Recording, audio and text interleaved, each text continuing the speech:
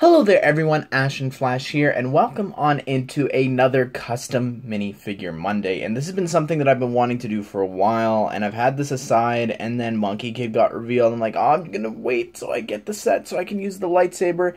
And I need to show you guys just how crazy of a figure this could actually wind up being. So first of all, this new hilt here. Let's start with that. Just right off the bat, this new dark gray hilt is from the smallest Monkey Kid set, and that is set number 80006, the White Horse Dragon set, and you can pick that up on stores now. I have a video showing it off with some other characters and other options that you can use that piece for that I released yesterday with Darth Maul, as well as I also have a review of that set if you're interested to see like if it is worth picking it up just for 3 pieces, which is really the only reason I did it. But yeah, this is it. So I also attached the axe piece, and I hope that I'm not being an idiot and completely blanking on a piece that would look better for that version of Maul. I can't think of a piece. Please tell me there isn't one and that this is the one that works the best. But yeah, let me know what you think of that piece to make it look like the Rebels version. And I guess I should say this is Darth Maul in his old master outfit from Battlefront. They just added it, but of course it is from Rebels. And I'm going to show you just some different versions of him that you could do with some other pieces. But anyways, that's the lightsaber. I think that's probably what a lot of people are clicking on for, to see how that is made.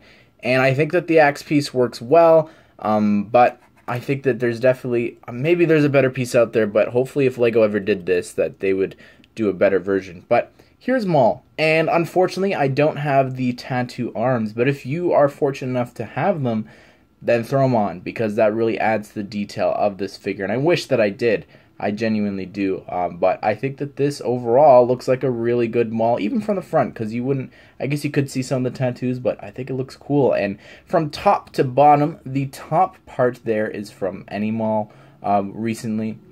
The face print is exclusive to the book as of right now, which I also have a review, which I will link at the end. And that is probably the most rare part for Maul. The hood piece is Wild Styles. Now, I haven't done this yet. I've been meaning to, but just take some nail polish remover and just get rid of the pink if you want it to just be a black hood. Just be careful when using that. And, of course, one of the coolest parts as well, I think, is the legs, and I'll get back to the torso in a second, but the legs are specifically from the Solo Maul from the book as well, and I think that just really adds to this figure. The torso is Kylo Ren's from one of the Force Awakens sets, because I don't like the pattern that it has in The Last Jedi, or I guess even in The Rise of Skywalker. I can't picture what that torso looks like, but yeah, there's no pattern or anything, and I just think that it looks the best for Maul from Rebels. Now, I do have an alternate skin option, I guess, for him.